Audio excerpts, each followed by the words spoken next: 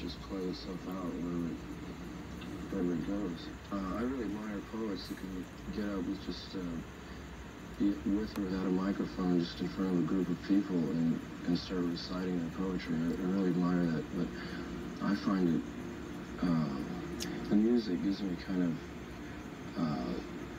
security. It makes it a lot easier to express myself, whereas it's, kind of hard just to read it dry. Sure. So, I wish I could. I'd like to work on that a little bit more. I think one of the trends which are pretty evident in rock now is that it's becoming demystified. A lot of things about kids are becoming, the mystery is being extracted from them, and we're getting very concerned with words like honest music or down-home music or things like that, How does this affect your stuff? I was talking about that this weekend, thinking a lot about it.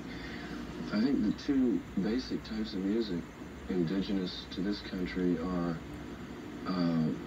the black music, blues, and the kind of folk music that was brought over from Europe, and I guess they call it country music, or the kind of West Virginia high and lonesome sound.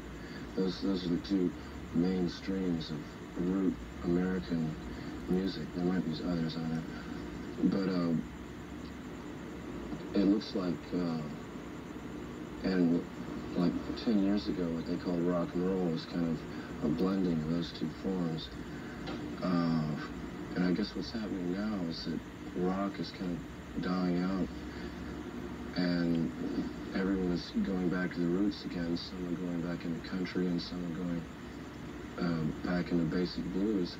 I guess in 4 or 5 years, the new generation's music will be, it'll have a synthesis of those two elements and some third thing that'll be entirely, maybe it'll be, it might rely heavily on electronics, tapes. I can kind of envision maybe one person with a lot of machines, tapes, and electronic setups, singing or speaking and using machines. I used to think that rock was progressive, that there's a line from some point to another, but instead it's a wave, really. And there's a return to. Well, that's why I like blues and jazz musicians, country musicians. They just keep on exploring their own music. Sometimes they're right on time, and the public finds something in it that expresses the time, and sometimes they're out of favor. But I think for musicians and poets, artists in general, is just to keep exploring their own field, and if you're popular, go with it. If you go out of favor, just keep doing it,